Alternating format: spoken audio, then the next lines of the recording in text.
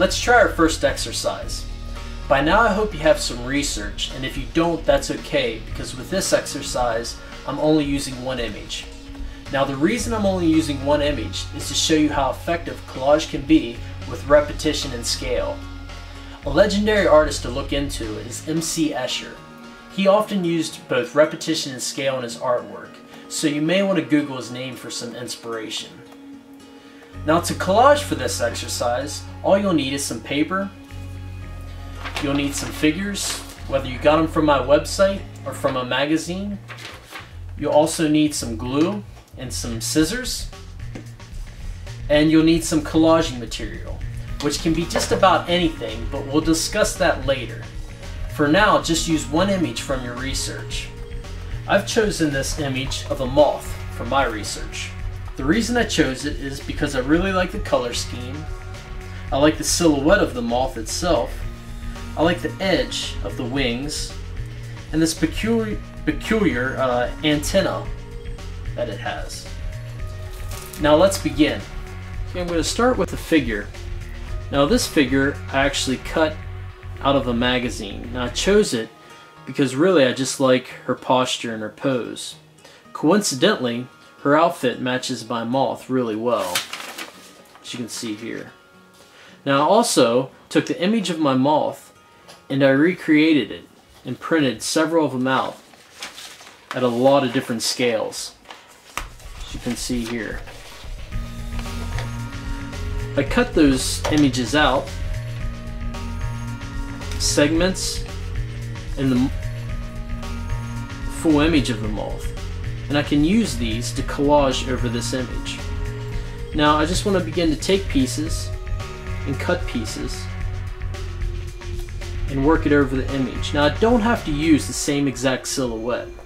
I can create new silhouettes as well, perhaps like a skirt. And just be really free with it. There's no mistakes, and you're not designing a final outfit. You're just trying to be inspired.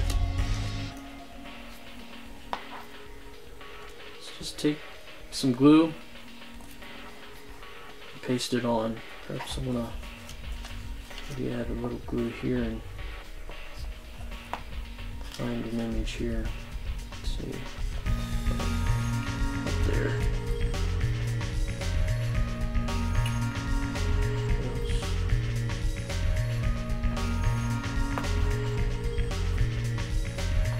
Sometimes I find it's easier just to cut out a bunch of pieces and just see what develops from it. This is a nice little piece right here. You can almost imagine like a belt of some sort. So we'll glue that there. But basically, that's how you collage. Now again, we're only using one medium and one image for this. You can even add a little humor. I'll add a piece of antenna. Let's have a look at some collages that I've already done. I used the figures from my website to do these collages. In this one, you can see that I used a large piece of the moth wing to create an asymmetrical dress. In the leggings, I used a zoomed in portion of the wing, and it created a really nice pixel print.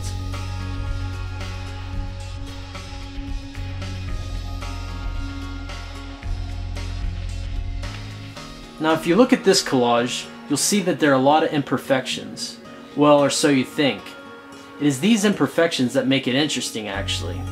These same imperfections can inspire really unique designs. Now remember, collage doesn't have to be perfect.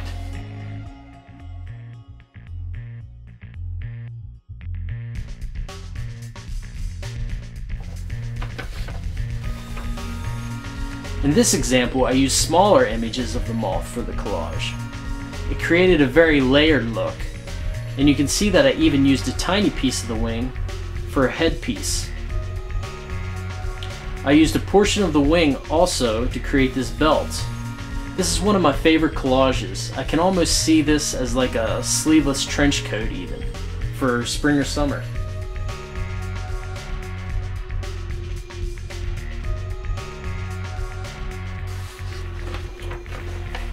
Now here are two more collages, which are very simple.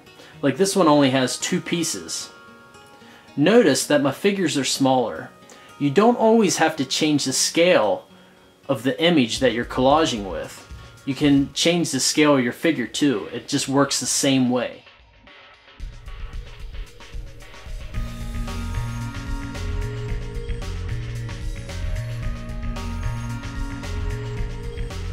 So there you have it. There's basically a mini collection that I created using just the image of one moth.